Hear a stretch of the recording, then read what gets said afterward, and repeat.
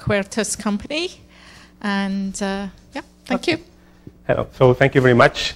So before going to the main topic, and since we had this beautiful introduction by these two distinguished astronomers that spoke before me, I will spend my first minutes of my talk trying to convince you that we are facing a beautiful challenge, which I like to call the big data revolution in astronomy. And what I'm showing here is this is a plot by that I borrowed to Jarle Brinkman. This is the total area, deep area surveyed at high resolution in imaging from the launch of HST, basically, with different cameras. You can see different cameras showing up. And what I'll show you now is an animation showing what will happen in the next 10 years when surveys like Euclid will be on sky. And this is what will happen. So it continues going on. This is the area in degrees. And so you see what happens. And this is why I call this a big data revolution, because it stopped 2025. So in 10 years from now, you see the gain in order of magnitude of area deep at high resolution, spatial resolution observed. And in terms of objects, this is a couple of orders of magnitude, more or less, depending on what you select on the surface brightness, blah, blah. But it's a huge amount of objects. This is imaging, but similar is observed in spectroscopy. This is the gain Euclid, for example, but there are other surveys like W1st you will have in spectroscopy. So either faced to this revolution, you can adopt this approach that we heard yesterday. Sometimes too much is too much, and then you take just a subsample. Or otherwise, you can take this as an opportunity to look at the data in a different way and try to introduce new techniques to deal with this data and maybe find new things.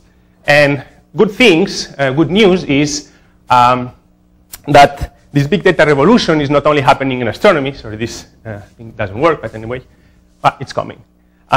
This big data revolution is not only happening in astronomy, but in many other fields, and therefore, beautiful solutions, namely invoking advanced artificial intelligence, are kicking in. And you probably have heard about this kind of revolution also happening in artificial intelligence, which is deep learning. We heard a few months ago the first machine winning a Go competition.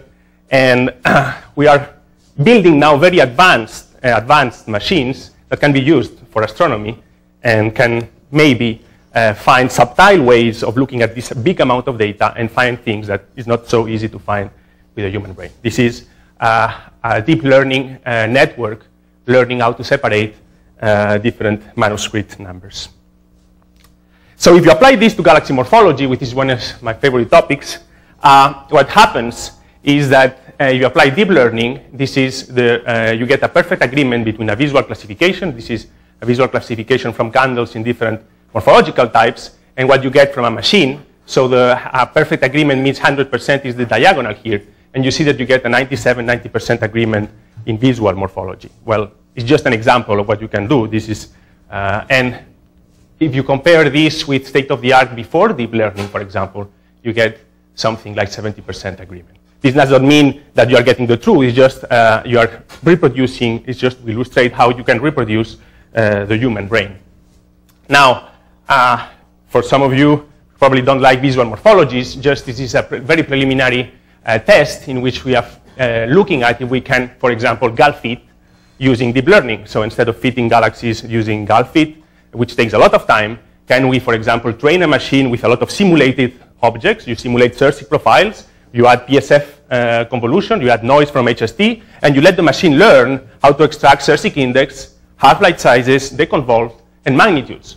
And this is how it works in the simulations. So this is what you put in and what you put out, including noise and everything. So you see that we recover very well the Cersei index, the size, and the magnitude in the simulate. These are, of course, simulated profiles. If you apply this to real HST data, this is far from being perfect yet, but you can see that you can measure with deep learning magnitudes. This is gulf fit magnitudes. Here, gulf fit sizes from real galaxies, train on this here, and this is what you get from deep learning. So you get the size rather well, you get the magnitude. Of course, there are objects that fail, but because they are companions, and these simulations are very simplistic.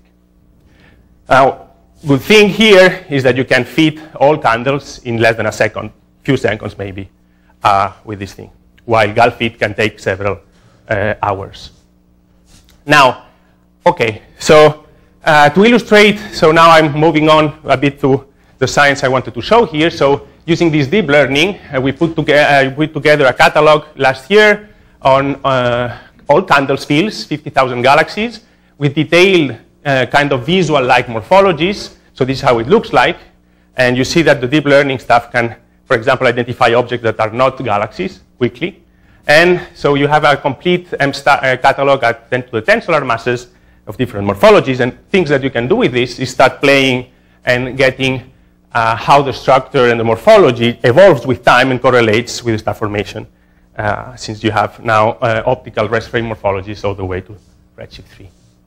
Now, so what we started doing here is separating galaxies in detailed morphologies. So guys which go from very regular disks in the rest frame to guys which are very spheroidal with no sign of a disk, and then two types of disky galaxies, one with a proeminent bulge and ones with no sign or low bulge to total ratios. So this is based on the deep learning classification, but if you look at the physical properties of these galaxies in different planes that you more parametric, you see, for example, that the effective mass density as compared to stellar mass, you see a beautiful gradient from these morphologies.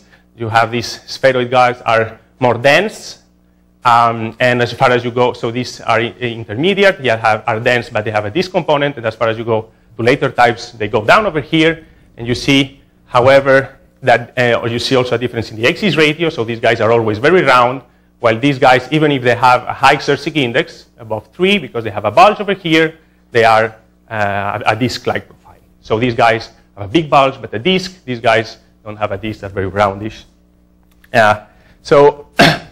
And this morphology also correlates with the bulge to total disk ratio in stellar mass, not in light. And you see that the bulge, what are selected as bulge dominated, are basically bulge dominated also in terms of parametric bulge to disk decomposition, and the disk are very low bulge to total. Now this is an example of what is selected as spheroids as a function of redshift and as a function of stellar mass. And you see that more or less they look as spheroids. So you can start looking at how the abundances of these different morphologies change over time. And these are stellar mass functions of different redshift of all the population. So from redshift 0.5 to redshift 3. And you see, so this is a lot of information. All the time the colors are the different morphologies I'm showing here. And you see classical trends, so that mass n is dominated by early type galaxies. And you look at different redshift, you see all an evolution, an expected evolution. At 10.5, for example, focus at 10.5 stellar mass, a typical M-star galaxy. You see that if you look at in the nearby universe, it's basically distributed equally between these three morphologies. As far as you start going at high redshift, you are completely dominated by these irregular guys. And also, you have these compact objects that are a significant fraction among 30% of the population. While these normal disky galaxies have completely disappeared and only appear around redshift 1-ish. So this is, for example, how typical M-star galaxies look in terms of morphology. So you see here you have a population of very compact objects and very regular objects, and the disk population starts to emerge between redshift 2 and redshift 0. You can look also at this, and now at fixed morphology, right? So you can stack the different mass functions, the different morphologies, and this is, the black line is what is obtained in a completely independent study using the gamma survey, and you see how well it matches our mass functions at redshift 0, and you immediately see also that, for example, the spheroids population here from redshift 2 doesn't change much at the stellar mass, in number density at these 10.5 stellar masses, while the disky populations show a dramatic increase in abundance at all redshifts. Now you can, with this learning stuff, you can also play the game, since we have hydrodynamic simulations that can produce mock galaxies. You can also play the game of feeding with a machine trained on the observations feeding a numerical simulation that is mocking the HST observations, and to see what are you getting exactly in physical properties on the objects that are you selecting on the images. And you see that basically what you select as spheroids from the simulations are objects that are dominated by the velocity dispersion, and objects that you select as disky from the observations, from the simulations, and train on the observations are basically rotating disks. Now, so you can say what happens to the abundances, and in fact, the simulation completely failed in getting the right abundance of these spheroidal galaxies, for example. This is the abundance fraction as a function of mass for a given redshift beam of what is observed for spheroidal galaxies, and this is what the simulations, the horizon simulation gives you. So this is, so it gets the right trend, but much less in normalization. This is probably, since in this simulation, these guys are basically formed through major mergers, and this is telling you that something else is needed to match the numbers you observe in the observations. But this is very, very preliminary. Now we are now trying to train this deep learning in getting mergers and precisely see if we can identify what fraction of these objects are in fact created through mergers and put constraints on this. And you can then try to look at the morphologies, but now distinguishing galaxies that are in the main sequence of star formations or galaxies that are quenched. And if you look at the main sequence galaxies, you see that here is the stellar density integrated all the way to down above 10 to the 8. And you see again the different morphologies and how it changes with time. And you see that you are completely dominated here in fraction for the star-forming population by the irregular galaxies. And as far as you go at later times, you cross over this, the normal disks take over without bulge, and the stellar mass density of the star-forming main sequence galaxy is dominated by these guys here. Now, if you take into account that this is clear, these are all star-forming galaxies, the fact that the stellar mass density is decreasing is a clear evidence that morphological transformation, but you cannot have a decrease of stellar density. So these guys are necessarily transforming, and you see it here in the stellar mass function of star-forming irregulars, how at the high mass end the abundance is decreasing, and you need to transform them in some way in these objects here. So objects that lie in the main sequence are getting less disturbed and somehow being converted into normal disks, but without building a big bulge, right? So they are it's a kind of smooth transition here, and you see here, so that this steep evolution that you have here is probably a combination of in situ star formation within these disks, but also a contribution of galaxies that kick in over here. And this is transformation mainly happening smoothly without interruption of star formation, because if you look at the quench fraction of these morphological types at all times, it's always below 10%. Of course, this doesn't mean that this is a straight path. It's just a statistical way of looking at this. And what happens then with, you find objects with tensile star formation suppression, as Sandro showed us, and you find that within the star-forming population above 10 to the 11 solar masses, you see that you have a fraction of galaxies with big bulges that represent 40%, between 20 and 40%. So these guys could be the guys which are suppressing star formation from the center and building a bulge, but they are only 20-40%. There are still quite a lot of massive galaxies with no bulge and contribute start forming stars. Now, what happens to the quiescent population? Now, again, I'm showing here you the stellar mass density in fraction, and you see that, as expected, the morphological distribution of the quench changes completely and is dominated by these spheroidal galaxies and by these galaxies with a big bulge and a disk. So basically all the quiescent population have bulges, which is nothing new. But what you see here is that you have these two population of galaxies, and the evolution is quite different. So again, I remind you that these galaxies are objects with high characteristic index, very round and compact at high redshift. while these guys are disky with slightly less searching index.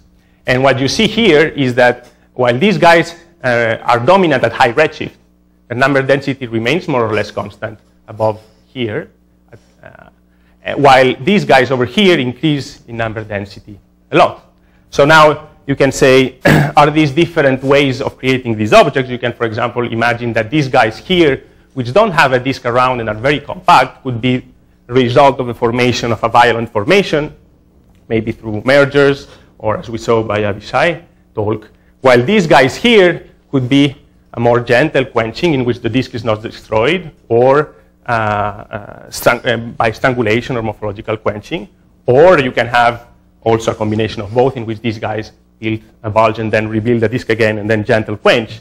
But this is just a speculation that you can have a different origin for this kind of population. Now, if you think in these terms, you see now, for example, if you look at the number density of these two kinds of objects, so the quiescent spheroids and the quiescent diskless spheroid population, at a stellar mass of 10.5, where mass quenching is kind of efficient, you see that the number densities change. Evolution is completely different. So these guys dominates over here, in which you can say that there's a phase here, redshift 2.5, where this violent quenching is very efficient, and you create a lot of these small objects, while at later times, these mostly of the newly quenched galaxies look like this at this stellar mass. Okay, so they have a disk, and you end up at redshift 0 with an equal distribution of both, with a different number density evolution. This is just what is observed. Now, what happens since these guys are kind of evolving at constant number density, right? You can follow what happens without being too much affected by progenitor bias and see what is happening to these objects that are very compact here and are already quenched. And what you see is that you see a very strong size growth on average happening. So these guys form very compact, they already quenched, and remember it's a fixed number density, so they start increasing rapidly their size below redshift 0.5. They start with a searching index 4, well, it's fluctuating here, but slightly increasing their searching index, and they remain always very round. And so what happens to these objects over here is this bulge. So how do you create these disky, bulgy systems quench? Could it be just that they fade, or could you have a compaction? You create the bulge, you rebuild the disk, you rejuvenate, and then you progressively quench. This, I don't know, but we are trying to do detailed bulge, multi-wavelength bulge to these decompositions of the different systems to get 32 points SEDs of the central parts unconvolved and the outer parts over here, and to trying to assess how what are the properties of the central parts, and if the star formation is in fact these central parts are older or younger than the outer parts. And so finally, I will move to what happens at lower stellar masses. So lower stellar masses are thought to be, so you look at the mass function of these quenched galaxies, you see that at lower redshift, below redshift 0.8 or so, most of the evolution is happening at lower stellar masses, and this is usually invoked as environmental quenching. And this is thought to be satellites being quenched because of their environment. So you can look at what happens to the morphologies of these objects, how they look like. And in fact, you see that this turn up here that you see in the global mass functions, which is usually referred as environmental quenching, in fact is driven by, again, small, low mass, roundish objects. So, and this is what is dominating this turn up here, okay, at low redshift. So, I don't know what happens to these guys. Again, this is a very speculative hypothesis, but in somehow you end up with a compact thing, and if you think they are satellites, maybe they can have been stripped or something like that. This is just an hypothesis, but in any case, it seems that what is dominating this turnover here is these objects over here. Okay, so I summarize all this by saying that by looking at the morphologies, it looks like between redshift 2 and 3 you have an epoch of a rapid building of this quenched mass function, and it's completely dominated by these compact objects, which seems to form rapidly and then don't evolve much in number density. Disks, normal disks, both start forming and quenched, seem to emerge between redshift 1 and 2, and could be a quenching that gently preserves the disk or something that is revealed and then slowly fades. And then at later times, the lower mass end of the high mass end of the quenched stellar mass function is already built up. And what happens here is that you see an increase of the lower mass end and is dominated again by compact objects or small bulgy objects. And so statistically, disks seem to be destroyed in this environmentally quenching effect. Again, this is statistic. Okay, thank you very much. Thank you. Questions? Yep.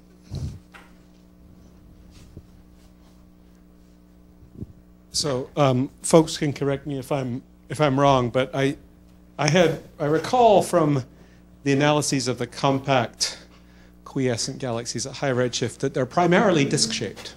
They're elongated, etc. And you know, so if you do the fit of them, then they appear to be a bunch of disks viewed from random viewing angles. And they're concentrated disks, but they're disks nonetheless. And so I guess I don't see, and I understand that your deep learning doesn't see it because it's not deconvolving by the PSF, and it's, you know, they look pretty round, but when you deconvolve it, or if you do the convolution with Galfit, etc., you see that they're elongated. Well, the axis rate I'm showing here in the Sersic index come from Galfit.